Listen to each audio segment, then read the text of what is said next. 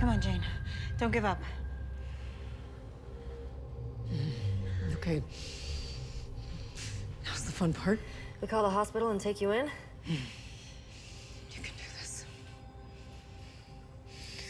First, you're gonna use the scalpel to make a small cut, about an inch long, on either side of the wound, so you can see what you're doing.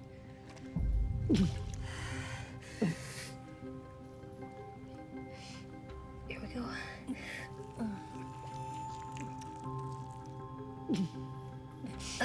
One more.